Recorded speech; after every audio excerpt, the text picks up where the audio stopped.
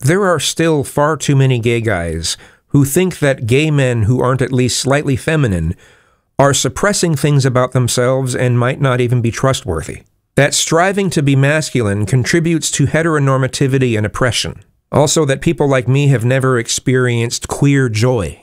Well, believe me, I've tried to experience this queer joy, or more accurately, the things that were, I don't know what the words for that were before, but they didn't call it queer joy. It was just this element of somehow finding joy in your LGBT-ness, right?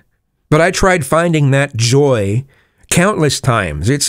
I don't look at it as any different than religious people say, oh, you'll feel this joy when you connect with Jesus, when you accept Jesus. And I'm just like, joy? How am I supposed to feel joy out of this? It's weird to me. I mean, there's the notion that, oh, you've gotten past the oppression from straight society. Okay, I guess you can feel joy from that. You can feel joy from having connections with other people, but is that queer joy? In the 90s especially, and I was involved with them later than that too. In the 90s especially, though, I was involved with the Radical Fairies, you know, with lots of opportunities for that sort of thing, for me to find the joy in that sort of thing. It didn't really help. And now the T essentially runs everything there now, because that's just how that goes. Even though the Radical Fairies used to be about safe male spaces. You know, that's all out the window now. So, you know, we're not permitted to have anything exclusionary like that. But the truth is, I find extreme femininity annoying. It has nothing to do with trust. I just think it's annoying. I mean, I'll totally be friends with someone who is feminine, even someone who's extremely feminine.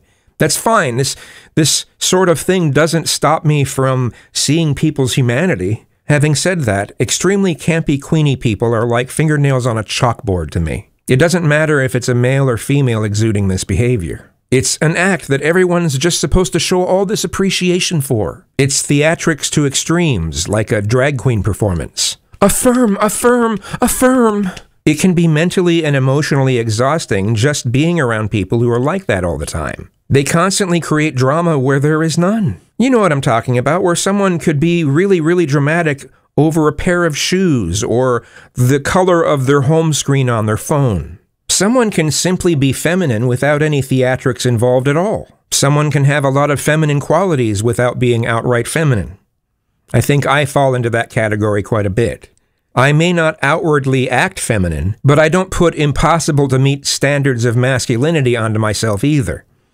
I instead put other impossible to meet standards onto myself. And I'm always trying to learn new ways of not judging myself so much for being human. I love the biker aesthetic. Throughout my 20s and mid-30s, I would continually hang out at biker bars, you know, on the sidelines. Just sitting there and admiring and enjoying the masculine energy, and learning a lot along the way. Yeah, sometimes some of them would go over the top to where it was kind of toxic, you know, and I'd take note of that. And on a rare occasion, fights would even break out. But usually it was reasonable. A lot of the reason why I was attracted so much to the biker aesthetic is because, well, I had no father or father figure growing up. No masculine influence at all. And I wanted something masculine for me to be able to aspire to be more like. You know, sometimes people at these places knew that I was there to learn. And they would help me here and there. And I really appreciate that. But apparently wanting to be more masculine was a bad choice on my part, according to queer activists. Apparently I was grasping at straws for a time that no longer exists. Apparently I destroyed a lot of my potential. Now maybe I am pining for a time that no longer exists, since most of those bars that I would go to no longer exist. But being annoyed at campy, queenie, theatrical people is not anti-queer. If I wanted bad things to happen to campy, queenie, theatrical people, that would be different.